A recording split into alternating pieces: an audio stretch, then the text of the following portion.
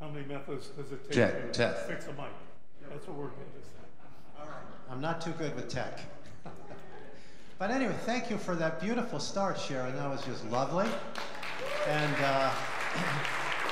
we'd actually like to ask everybody to, Sharon's been nice enough to put the hymn numbers when she plays. So open up your hymnals and follow along with the words so we can really soak in this beautiful music. So I would like to welcome everybody here this morning and online. I'm Keith McRae, and just welcome you here. You know, we have a big week in front of us here in the United States, don't we? And I don't know how you're all feeling about it. I'm just really having a hard time, and it's not like this is the first election I've ever heard about, but there's something about this that has brought about just visceral feelings in me that I have not encountered before. I've had my feelings about those kinds of things. I used to play some sports and play some rugby, and when somebody took a cheap shot, I took a number, but I always weighed 40 pounds less than everybody else, so I couldn't do anything anyway. But when I see just this hatred and injustice, and it just makes me angry, and I shouldn't be angry. I shouldn't be angry, and how do I just listened to a podcast this morning in the gym, all about, it was on the Daily, and it was all about Springfield, and supposedly, and primarily the family whose son was killed.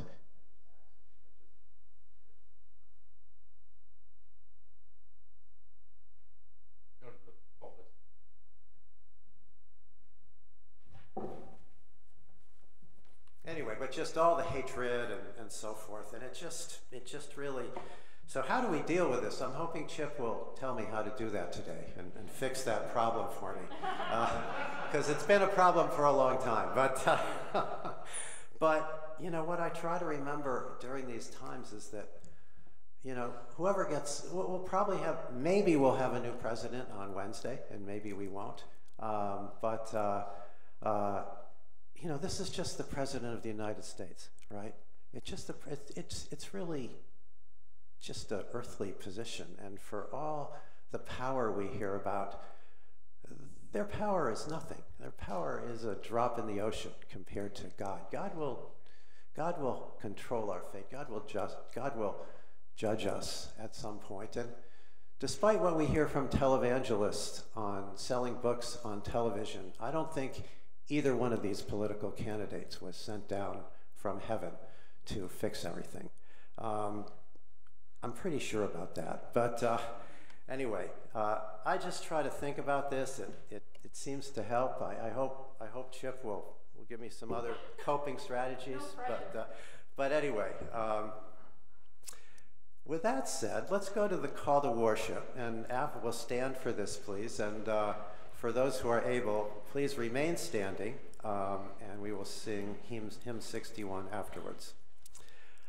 Loving Lord, when we wander to distant places, you watch the road to greet us when we finally come home. Wherever we are far from you, remind us that we are your beloved children, and give us the strength and courage to return to your open arms. Warm us with your grace, and enable us to reach out to a world in need of your compassion and love. Amen.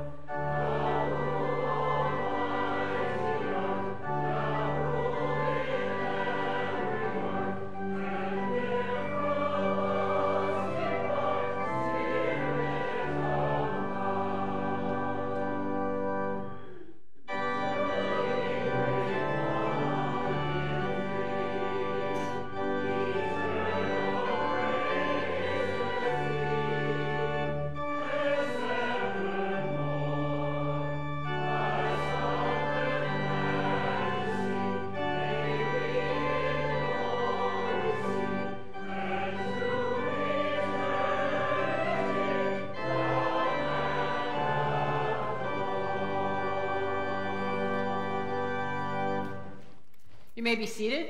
If I haven't met you, I'm Terry McHugh, part of the pastoral team, and as we gather to worship, it's good to be together. It's good to be together in person. It's good to be together with those of you online. And this is a time in our service where we lift up our prayers to God. It's an opportunity to share celebrations and ways that we can pray. And Keith has already lifted up something that's on a lot of our minds is this coming election and all that's going on with that. And we continue to pray for the hurricane, those affected by the hurricanes in recent weeks. But we invite you to share ways that we can pray for you or in a situation.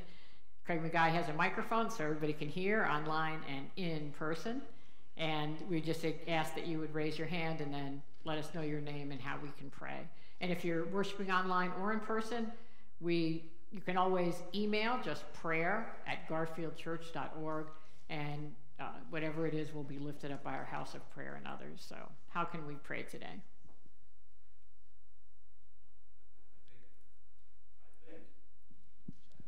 We'll try it again. God is good. The mic works. I think Brian has a weather forecast for us. Well, good morning, Garfield Memorial. Typically, you guys see me up in the front singing with the choir, but today, I would just like to shed a little light on Let There Be Light. So, if you all don't mind, if you look in your bulletins, we have a couple of projects that we're going to be committing to this winter season. Child of the Light Offering. That's going to be one of our biggest ones that we've got right now. Obviously, we're looking for 224 million or 1,020. Yes, 224 million. Yes. We are aiming for $1 million. It's the Lord's work. But absolutely. So we're looking to do a couple of projects, and we just want to get everything started off with our homeless project. So just putting it out there. I don't know if you guys woke up this morning and, saw a little frost on your windows, or if you maybe saw a little, dew on the grass, but you can tell, or if you're wearing a jacket today, it's just getting a little bit colder out there. So we do want to hit this off. We want to just, get the ball started. Anything helps, of course, but we just want to, get our project started off the right way here at Garfield Memorial. So thank you, guys. All right, let there be light.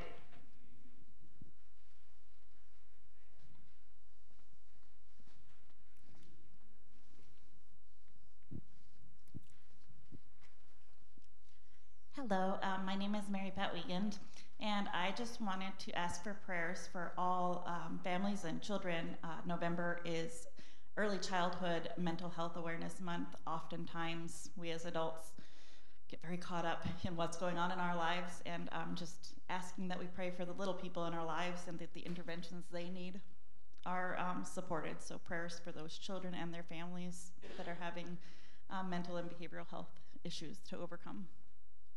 All right, thank you.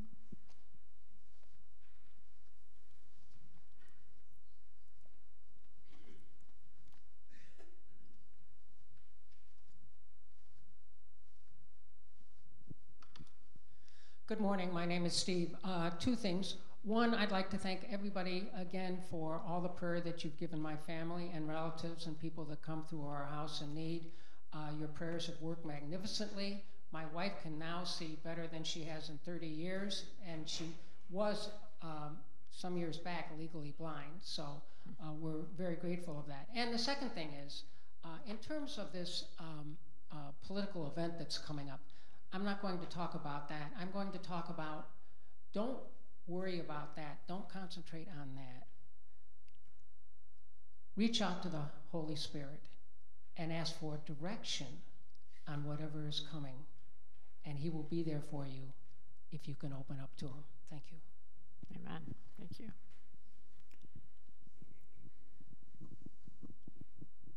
Good morning. My name is Jennifer Constant, and I just want to say thank you to the church for folks reaching out, calling, sending cards, checking in on my husband Chris and also my dad. Chris is home and is getting stronger, and he's going to be going back to work soon, so yay God for that. And Dad still is in need of prayer. He's got a long road ahead, but we're managing. But mostly thank you for everyone, because you all have been so kind and so loving.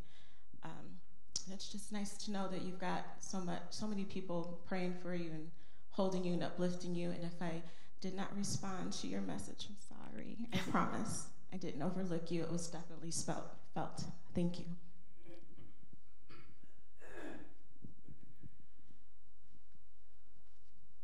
It's good to see the body of Christ in action. Let's turn to God. Lord, we've lifted up some things out loud and some things in our heart, and some things we don't even know how to pray or what to pray, but the good news is that you do. So by the power of your Holy Spirit, reach deep inside of us and discover those needs and desires, and continue to help us to be more and more like you, that as we live and love one another, it's because you loved us first.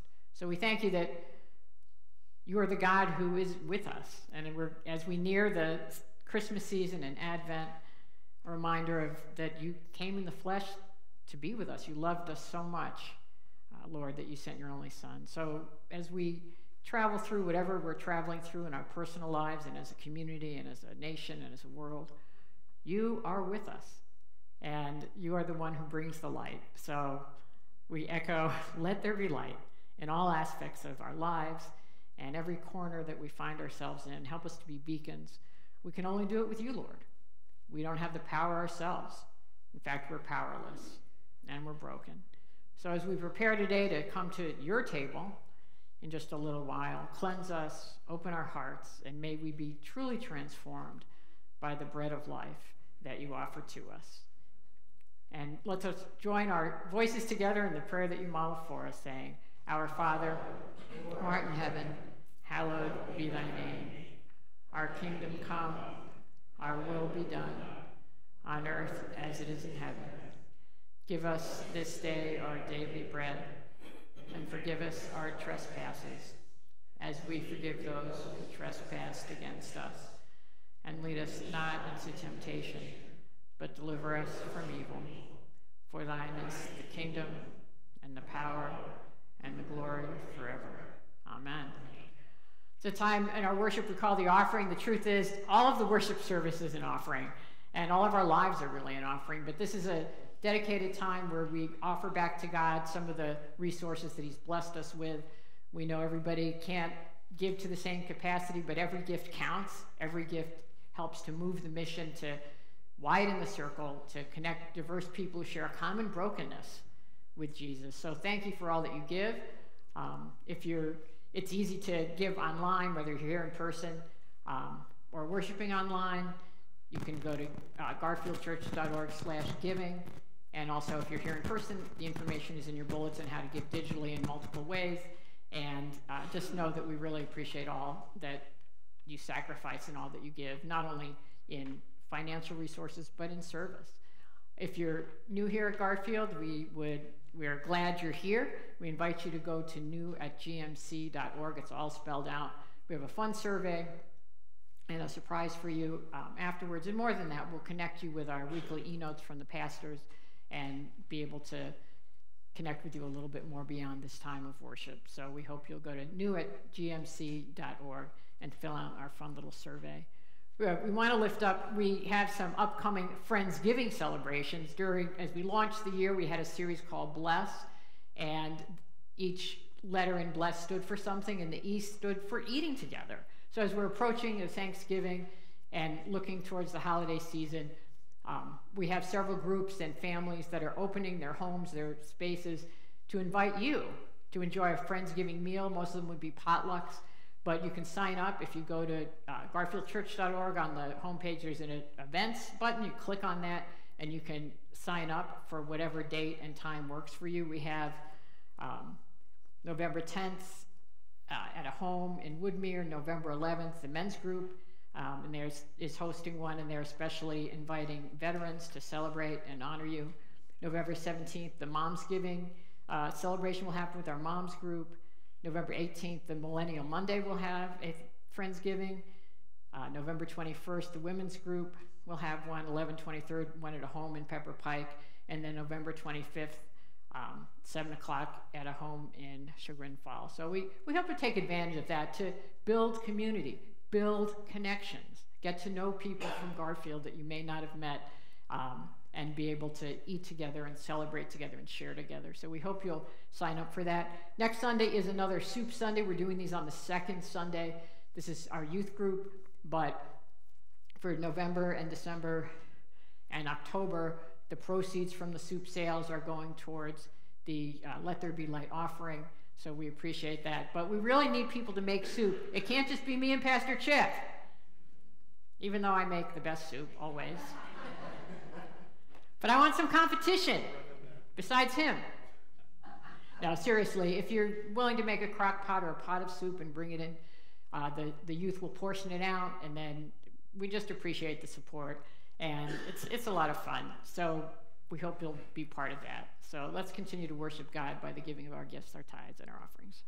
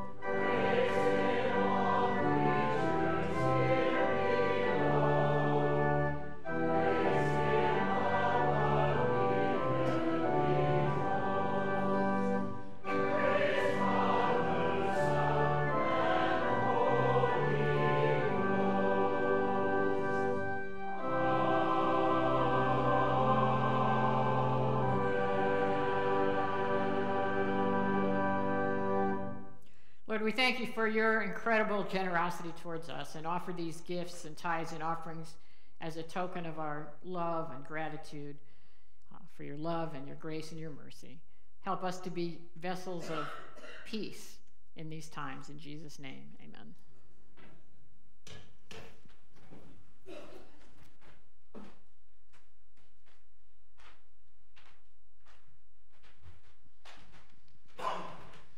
Today's Bible reading is from the book of Romans, chapter 14, and you can follow along on the back of your bulletin if you wish. Welcome the person who is weak in faith, but not in order to argue about differences of opinion. One person believes in eating everything, while the weak person eats only vegetables. Those who eat must not look down on the ones who don't, and the ones who don't eat must not judge the ones who do, because God has accepted them. One person considers some days to be more sacred than others, while another person considers all days to be the same. Each person must have their own convictions. But why do you judge your brother or sister? Or why do you look down on your brother or sister? We all will stand in front of the judgment seat of God. So let's strive for the things that bring peace and the things that build each other up. Amen.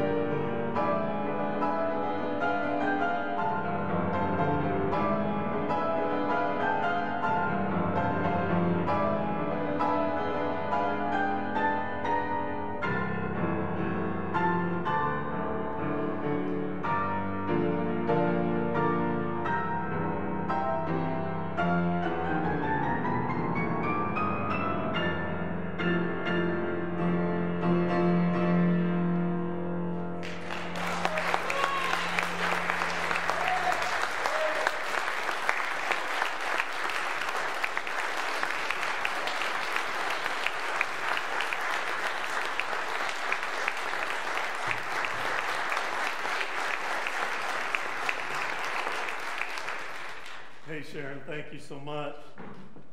As you were playing, I had a few thoughts. May we worship God as aggressively and as passionately as you play.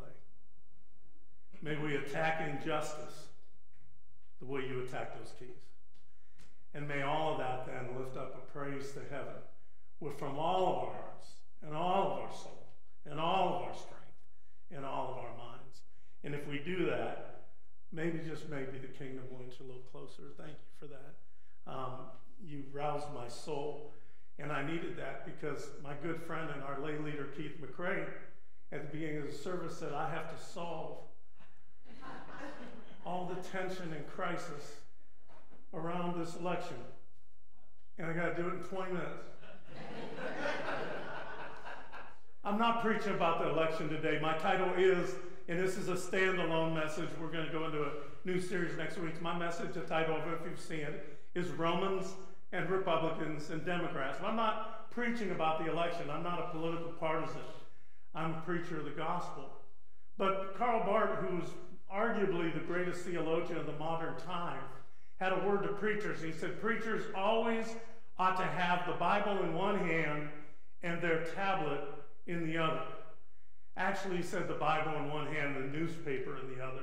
But only a third of the folks that worship here today will know what a newspaper is. So I had to put that in contemporary language. But what he's saying is to be grounded in God's word and to look out into the world and to bring God's word, the good news, upon the news of the world. It's called description and prescription. Go and to look into the word of God that describes what's broken in us and describes the cure for that brokenness, and then go out and try to prescribe to the world some prescriptions for the disunity, the brokenness that we see. And that's what I'm trying to do this moment. We know, as we've said, we're in a time of great division. We've descended into division. And division has its costs, right? If Satan were a math teacher, he would focus on division and subtraction.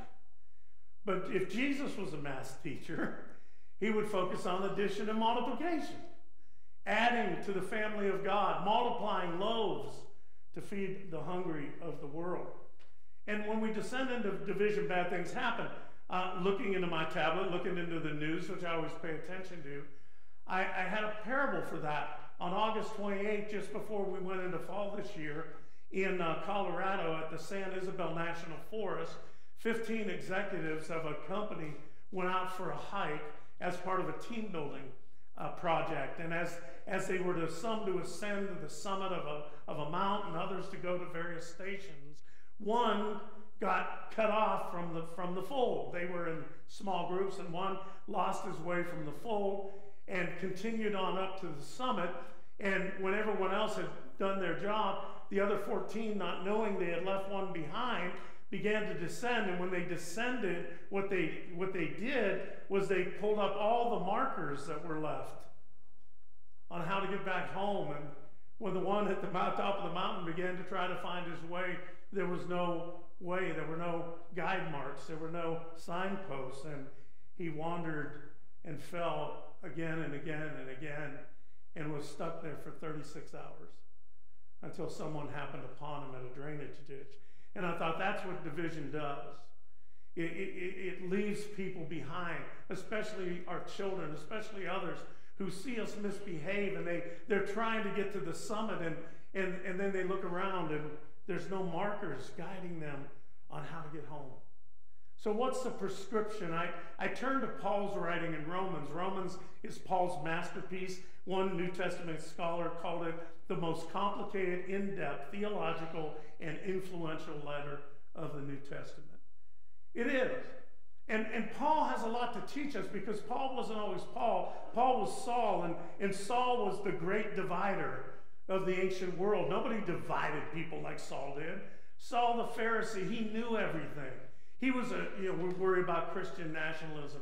Paul was a Jewish nationalist. Anybody that didn't behave the way he thought they ought to behave couldn't get into the kingdom of God. They were to be tortured. They were to be cast out. He was an absolute racist and bigot. He hated Gentiles. He hated Samaritans. He thought the world should be done with them. He was a misogynist. He thought women were third rate. In fact, as a Pharisee, every day he would get up in the morning and pray, God, I thank you that you did not make me a woman.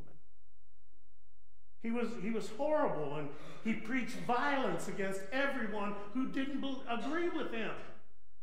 And he killed those ultimately who didn't, some of those being Christians. In fact, the first Christian martyr, Stephen, if you read Acts 6, it said Saul stirred up the crowd and gladly held their coats so they could do that torturous act. But Saul met Jesus, and Jesus says, when you do this to others, when you harm others, when you use hateful rhetoric to others, you're doing it to me. And Paul said, I don't even know you. And Jesus said, I'm your Savior too. And Saul's scales fell from his eyes, and violence fell from his ways, and he got up, and after 13 years of reflection, he went out and began to minister the gospel. And Paul was speaking to a problem in the church. Every letter that Paul wrote was a solution to a problem except for Philippians. Philippians is the only letter he doesn't condemn, he just encourages. But every one was about division. That was the problem in the church, division. You know, we can you imagine that? Christians being divided? Just hard to imagine that could ever happen, right? Divisions in the church. I really do want to compliment you all. I hope you don't receive this as a rebuke. Just a reminder. Honey, could you grab my water? I don't want to come down there. People will think I'm going somewhere I should have brought with me. But really, in 2016 and 2020, during those election seasons, I could barely, thank you, sweetheart, I could barely preach a sermon, write an e-note, or post anything online that I didn't get scrutinized or looked back and forth. And there hasn't been any of that this year. We haven't lost any members that I know of, but I would know because when members are upset and they don't leave quiet, they leave loud, right? So we haven't had any of that. So you all are doing this kind of work, and I want to applaud you for that. In the midst of our diversity, to model for our world that there is a way in Christ. Satan, I rebuke you for trying to take my voice. All right, so what's going on in the Roman church? The Roman church was extremely divided by two parties, conservative and liberal. Sound familiar? The conservative party were the Jewish Christians. They had come into the faith out of Judaism. The kind of liberal party, progressive party, they were the Gentile Christians. They were new to faith. They weren't burdened or encumbered by old ways. And they came in with so many different ideas and thoughts, and all of a sudden there was this big tension in the church. You read it in every one. 1 Corinthians, if you read it, Paul says, I've heard about quarrels. And that's why he writes 1 Corinthians 13 about love. He wasn't writing about a Christian marriage, although it's fine to read him there. He was writing about division and the cure for it. And so what's going on in this passage? Some weird things, right? Let me tell you that some of the divisions Paul's speaking to and how we can, descend into minor things. First off, there was the division I call to meat or not to meat. Did you hear that about meat and vegetables? I mean, what's going on here? Is this like a keto diet versus vegan? Is this like PETA, kind of protecting the animals? No, in the ancient world, they would kill and eat a cow as easily as they pick an olive from the tree. What was happening is in the center of Rome, this wasn't Jerusalem, when in Judaism, when they brought forth an animal to sacrifice, they would burn the whole animal. They would give the sacrifice to Yahweh in honor of God. But in Rome, in the pagan temples, they would bring a sacrifice of an animal. They would cut out and give the pagan god their choice meats, and then they would take the rest of the meat and go take it to market. And the Jewish Christians said, we can't eat that meat that's been taken to a pagan temple. And so all they ate was vegetables. Now, and this has happened before. If you read Daniel and Shadrach, Meshach, and Abednego, they did that in Persia. Well, the Gentile Christians go, well, that's silly. The pagan gods aren't gods at all. They're nothing. They're vapor. They're vacuum. Jesus is Lord, so we can eat whatever we want. And Paul says to them, those who eat must not look down on the ones who don't, and must not judge, because God has accepted them all. And so, you know, the Gentiles thought that was silly. See, the Jewish Christians kind of felt they were elevated over the Gentile Christians because they were adhering to tradition, and the Gentile Christians thought that they were elevated over the Jewish Christians because they were free. And this is just silly practice. We haven't heard anything like that, right? The second division they had was the high holy days. Do you hear that? One person considers some days to be more sacred than others, while another person considers all days to be the same. Each person, Paul says, must have their own convictions and do everything in honor of the Lord. What was this all about? Well, the Jewish Christians, they came out of Judaism where there were a lot of festivals. You read about those, right? Jesus went to the festivals of booths. Every time I say that, I have to say booths, because people think I'm saying festival of booze. No, it's festival of booths, right? I always think of my cousin Vinny. Did you say you? No, yeah. Booths, right? And the festival of lights, they had all these things.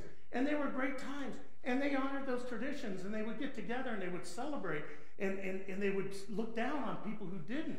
And the Gentiles were like, that's fine, you want to go do that, but they said, we don't ascribe to that. And you know, and we read this, and if you go down to verse 21 in Romans, we didn't read, they had the same problem about drinking wine because it was offered at the pagan temples. And this was the stuff that ended up when you descend into division. We want to kind of snicker at this, don't you? But they weren't really minor issues to them. God help us. I hope future generations snicker at us too. The more we argue and quarrel, the further we move away from one another. Do you ever notice that? The further we move away. I love the old story. It's kind of corny, but there was a man who was rescued on a desert island. He'd been alone, kind of like Tom Cruise in that FedEx commercial that ran for 2 hours and 30 minutes a while back. And he was on a desert island, and he was rescued. And he had built a village, right? And there were two big buildings, one at the left of the village, one at the right. And when they rescued him, they said, "What are those?" He said, "Well, those are my churches." He said, "Well, why do you have two? You're all by yourself." He said, "Well, that one's my church, and that one's the one I used to go to." See, when we quarrel, we divide. I've been reading Robert Putnam again. I looked at this. He wrote in 1920. Maybe you know his book, Pulling Together. He's a Harvard research professor, and he looks at how community is broken down and how can we restore it. But this book, he was called The Upswing, and it's how America came together a century ago and how we can do it again. And what Putnam says is, when he looked in 2020, and people say, "Well, I can't believe we're so divided," he said, it was that way before. We were right here before in 1880, where everything was rugged individualism, you know, social Darwinism, survival of the fittest, pull yourself up by your own bootstraps. It's all about you and what you can attain and achieve. And that was the mindset after the Civil War in 1880. And this little graph, I've got slides of it, and I got a couple in your bulletin. But this is a graph. He calls it the I, we, I curve. And this is where we're on individualism. In the 60s and 70s, we got up. This is where we were on community and collectivism. And then in the 1980s, we began to descend back into I, me, and my. And we got right back to where we were before. And what Putnam noticed as a scholar is that even he would study the language. He would study, you know, newspapers, don't tell anybody, you know, books, political speeches, everything else. And in the 1880s, he said every pronoun was I, me, and my. Do you notice how Jesus works against that? We pray the Lord's Prayer, right? It's not the only prayer. It was a blueprint for prayer. Do you ever notice there's no I, me, or mine in the Lord's Prayer? Our Father, our sins. It's all collective, right? And Putnam noticed, as a researcher, that as the community began to come together, the language changed. And in speeches and in books and in media, it went from I, me, my to we, us, and our. And in the 1980s, it began to go back to I, me, and I. This guy's just a researcher. And if you notice those little 2 slides I have beneath the scripture, I've got 2 of them there. This was Pew Research had done this, and they were looking at like from 1994 to 2017. If you look at that on the left, this is where people fell on the spectrum. The red are Republicans, the blue are Democrats, the gray is the collective whole. And you've got extreme to the right and extreme to the left.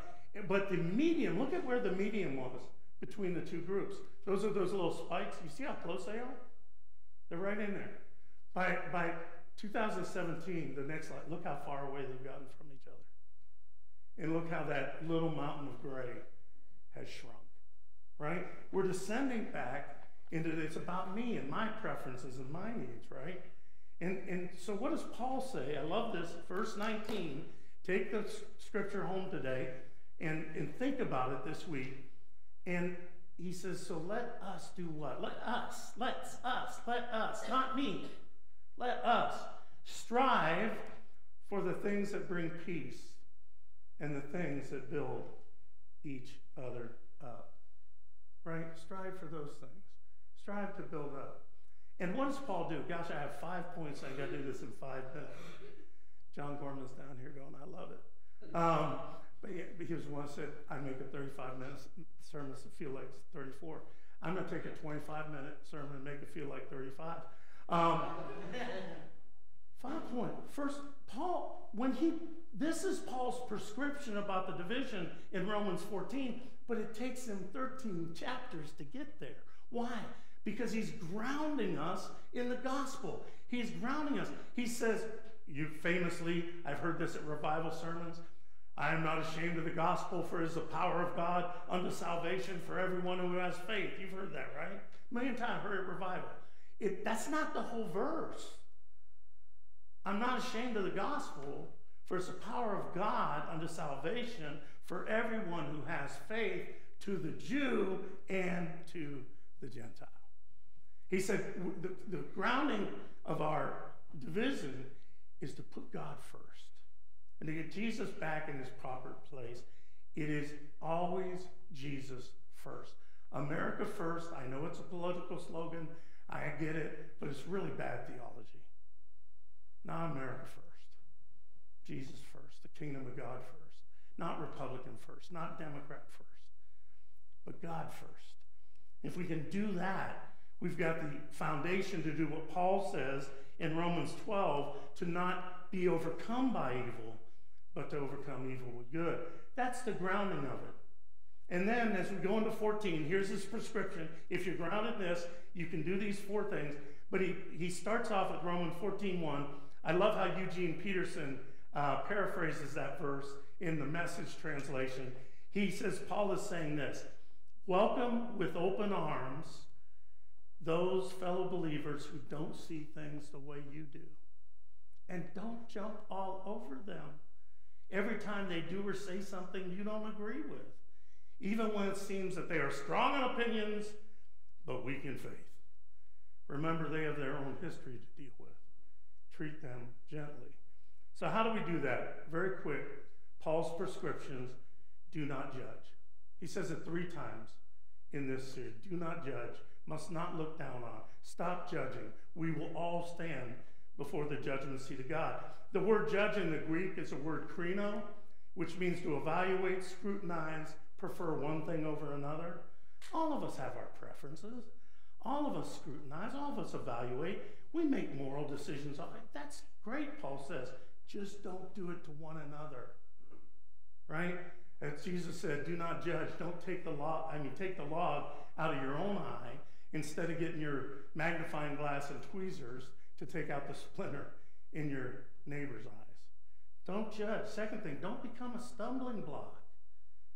What he says is stop judging each other. This is verse 13, 15. Stop judging each other and never put a stumbling block or obstacle in the way of your brother and sister. For if you do that, you're no longer walking in love. Don't let your food, fill in the blank, whatever your issue is. For them, it was food.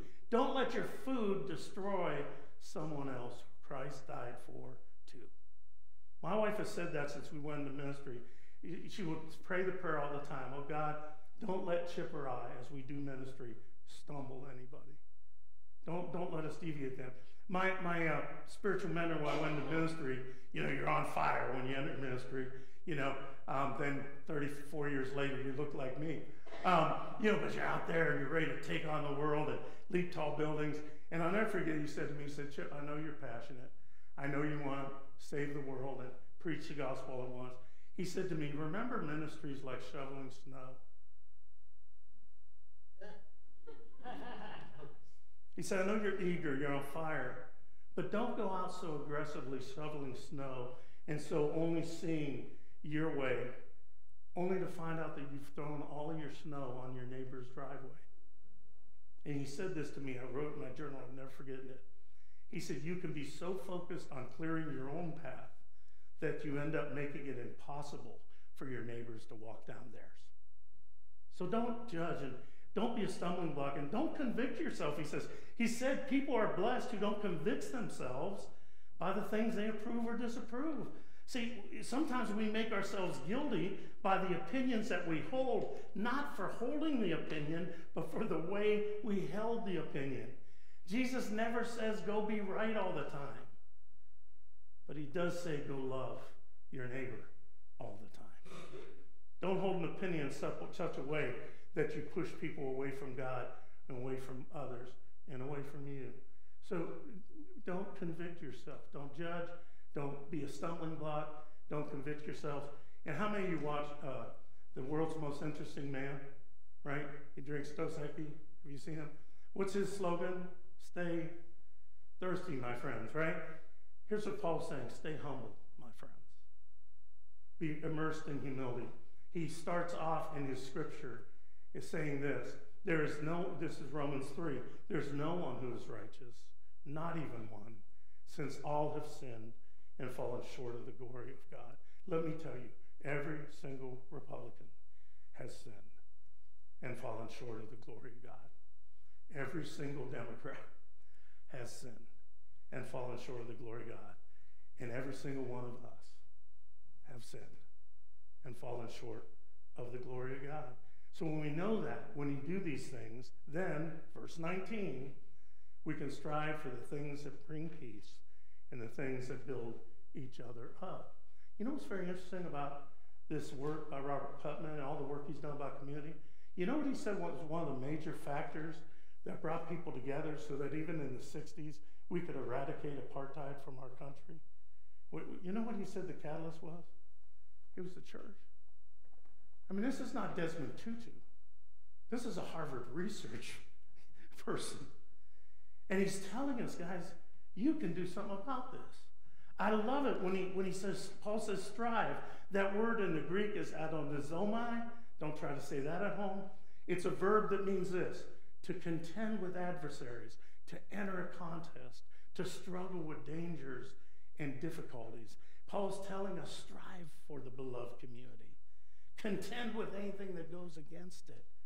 And remember, we battle not only with flesh and blood, but with spiritual forces in high places. If not us, then who? And that's why I thank you for being the witness that you are, willing to be a diverse church. Most aren't, because we prefer to, that's the church I used to go to. This is the one I go to now. Birds of a feather that flock together. It's our job to model this, of building up. Let me close with this, and I'll probably have to run down the hall during communion, but you all stay. When I moved to Orange, in Pepper Pike here to be pastor 30 years ago, my sons were kind of taken out of school, and I had to train a new superintendent, so I wasn't arriving here till September 26th. But my sons, who were going into 4th and 7th grade, were in school, and school started like a month earlier. And so the denomination said, look, I don't want my kids to come into a new school month in the year. So they paid for temporary housing, and Terry and the kids came up here while I stayed down in Mansfield. But my kids got involved with things, and so that they could meet new friends. Matthew ran for student government. Perry, Mr. Athlete, he went out and played football. He hadn't played football before. He was 4-year golf and 4-year basketball and golf and football run simultaneously, but there was no junior high golf. And he said, Dad, I want to go play football. Great, go. And he went, and his first game was at Perry High School. Perry playing at Perry High School. I don't think I knew about Perry, because they had a nuclear power plant. But Terry had to be with something Matthew, so I drove up from Mansfield to be at his first game. And he was at the game, and I was sitting with the Orange fans. He went to Orange High School down the road, and the Orange fans were saying, "Go, Richard! Go, Jake! Go!" And I yelled, "Go, Perry!" Got a few looks, and then pretty soon somebody says, "Go, John! Go, George! Go, Perry!" Finally, one woman said, "Aren't you in the wrong seats?" I said, "No, my son is Perry." And it was so funny. Perry was really fast. He didn't know anything about football. But he and his buddy Perry would take one step, get behind the receiver. They just flip over his head, and Perry would just sprint 80 yards for a touchdown. And when he did that, everybody on our side said, "Go, Perry! Go, Perry!" Now, the Perry fans on the other side heard us. And so they got a little mad. And so when they marched down the field for a touchdown, they kind of chanted back, "Go, Perry! Go, Perry!" And then next time Perry got another touchdown. And we're shouting, "Go, Perry!" And they overheard the kids saying to him, "Good job, Perry." So now they weren't taunting us, but when their team went down the field, they were smiling at us going, "Go, Perry! Go, Perry!" And we were doing this, and all of a sudden, it was kind of a model of the ministry that I wanted to do, and I want to do everywhere we are, to find out we have so much more in common. And we divide over food and masks and Black Lives Matter, All Lives Matter, over holy days. So silly. So silly. Instead of filling ourselves, not just be Jesus flavored, somebody told me, but Jesus filled. And if we can do that, and we can live out these things and hold close to these words from Paul, writing to a church divided, and reminding them to focus on the central thing of the gospel and what really matters, and to have humility, knowing our own brokenness and that we've all fallen short, but hear the Lord's invitation to love one another and build one another up so that the church can do its true work and not be a vessel for more division, but an instrument of healing. Amen? That's my word to us, to go out into a contentious week.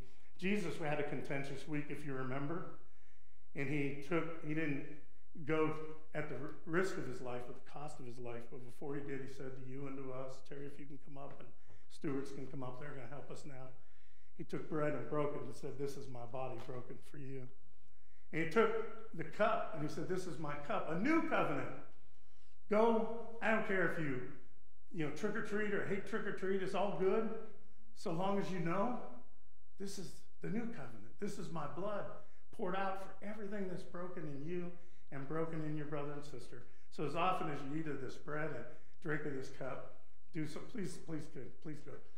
Please, that we do this, like we're preparing now. All of us are preparing to come to this table to receive the bread and the cup, to be Jesus filled, not just be Jesus flavored. So you don't have to be a member of this church to come to this table. You don't have to be a baptized Christian. This is not a Garfield Memorial table. It's not a Methodist table. It's Jesus' table. So all of you have, Sundays, we don't end our week Sundays. We start our week. You ever look at the calendar? So you're starting this week, whatever happens, you're starting it. These are your starting blocks at this table. Receive it, be filled, and let us go out and be instruments of healing in a broken world. Let's pray. God, let this bread and this cup be for us you. Come alive in us in new ways. Let us go into this week as aggressively and as joyfully as Sharon played, that we might be passionate witnesses for the real truth that what Paul would later say, that God was in Christ, reconciling the world to himself. Let it be so in Jesus' name. Amen. Come as the ushers direct you. Thanks, guys.